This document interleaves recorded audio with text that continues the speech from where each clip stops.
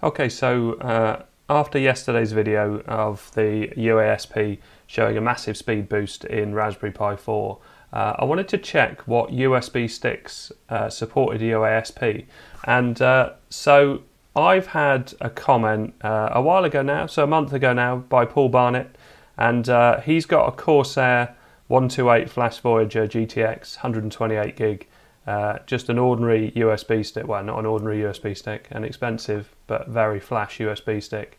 And these were cheaper. I think they was about 50 odd pounds the other day, about £52, which is not cheap for a 128 gig USB stick, but the performance is really, really good. So this is the best I've had from a USB to SATA cable with a 60 gig SSD. So it was a £12.99 SSD, and I think it was £7.99 for the cable. So for the money, incredible performance. It's only 60 gig, but you can see the sequential write speed, 225,000, well, nearly 226,000.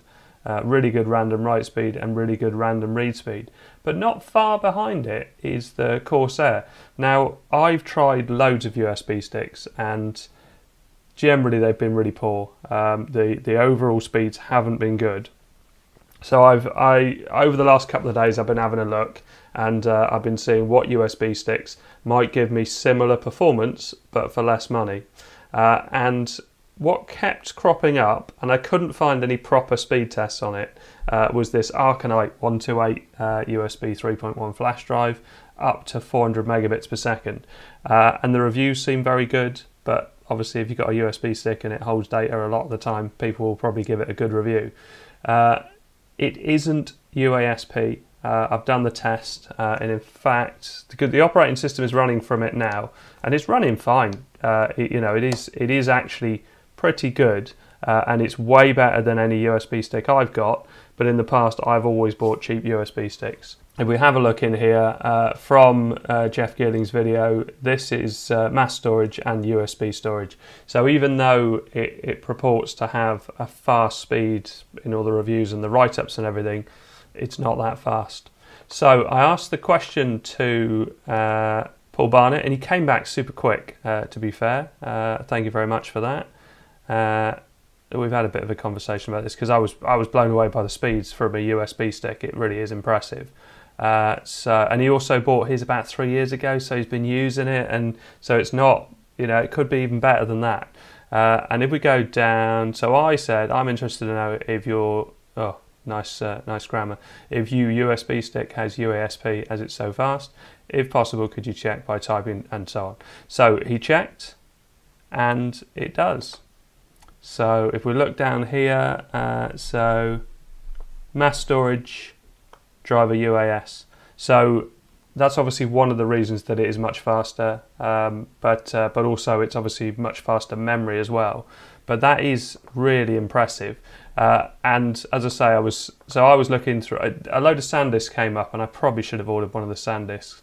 I wasn't ready to spend sort of 50 quid for a USB stick I don't really need, although it'd be interesting to do a video on it, especially as this will be the newer version as well. So I did order an Arcanite, and I have got it, and I'll do a speed test on this and do a comparison, because we've got here we've got the Corsair with the speed test that Barnett sent me a month ago. I've got the fastest speed test I've ever done on the Pi. I think I've gone back through on my NAS drive. I've got a load of speed tests, and I've tried to say I need to go through them really, and I went through, and that was the fastest I could find. So a great combination for the price at just over £20 for the cable and the SSD, and obviously once you've got the cable you can keep adding on, but it's nice to have that small form factor of a USB stick. So let's do this speed test. I think I'll close down the web browser because that's probably not fair to leave that up and running. So accessories, diagnostics, run test. So we've got a pass, show log, and I think it's pretty good speeds. I was hoping for more like the Corsair speeds, which it certainly isn't, but I think it's still pretty good. Arcanite 128 USB. So You can see here though, 174,000 versus 29,000. Random write speed way slower, and random read speed way slower. It competes with a lot of SD cards and beats a lot of SD cards. So I was impressed with that, and you know, £24 is not a bad price to pay for 128 gig of storage. So it's held back because it's not UASP, which is a bit of a disappointment. I wonder if I can restore all my tabs. History, 3 tabs. Nice. So the question is really, have you got a USB stick that has UASP?